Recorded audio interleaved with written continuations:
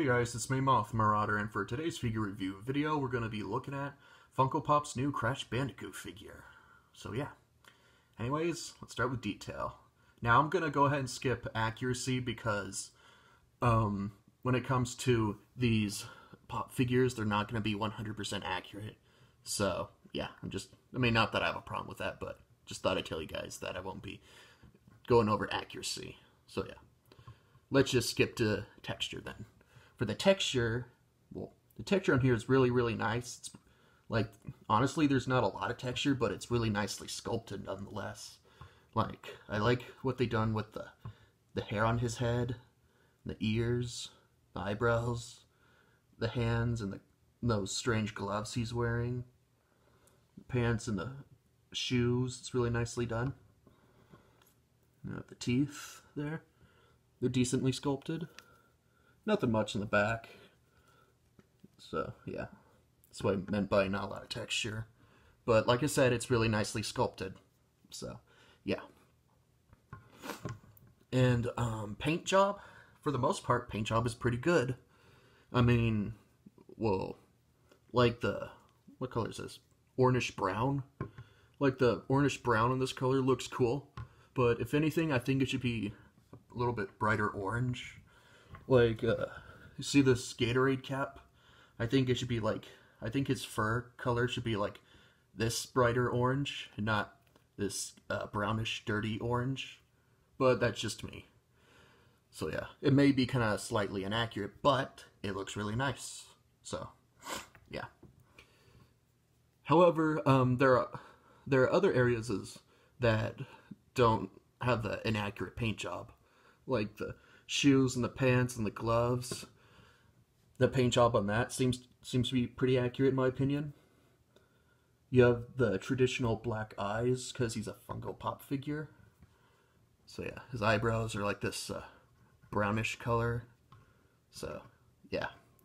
Aside from the slightly inaccurate fur color for like the brownish orange, paint job's still really nice overall. So yeah. For articulation, as far as I can tell, he has absolutely no articulation. Kind of like the Bandai Creations Hedorah figure, which I still need to get my hands on. But, yeah.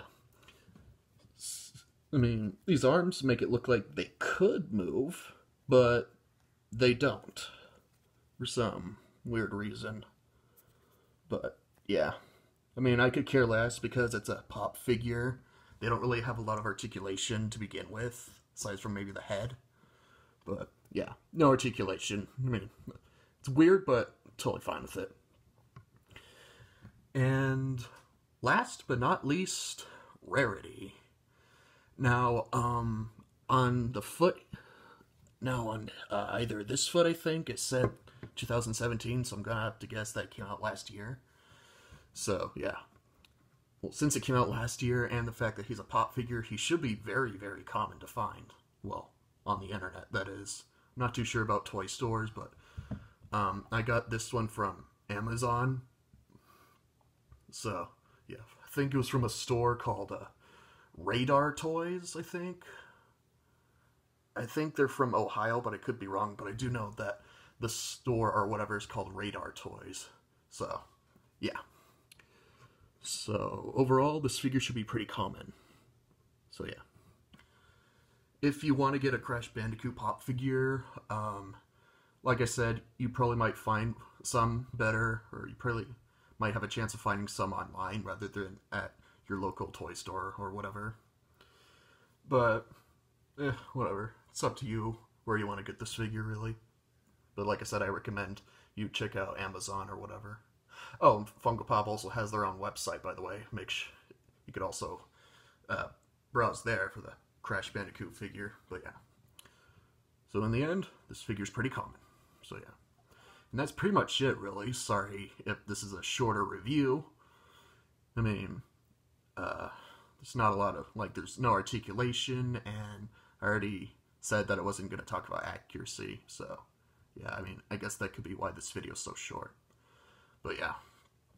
Well, that's pretty much it for this review. Detail is really, really nice. Paint job is slightly inaccurate for like the orange, but it's still really nice looking nonetheless. I really like it. No articulation and rarity. He is, well, really common. He's a pop figure after all. So yeah. So in the end, I give this pop figure a 4 out of 5. A 4 because of the slightly inaccurate paint job. But aside from that, it does look really, really nice. I really like it. Whether or not it's inaccurate or whatever, I still really like the paint job. So yeah. I hope you guys enjoyed this review. If you have, give it a like, subscribe, and leave a comment if you want. So, yeah, that's pretty much it. Once again, that's a 4 out of 5, and I'll see you guys in the next video. Goodbye.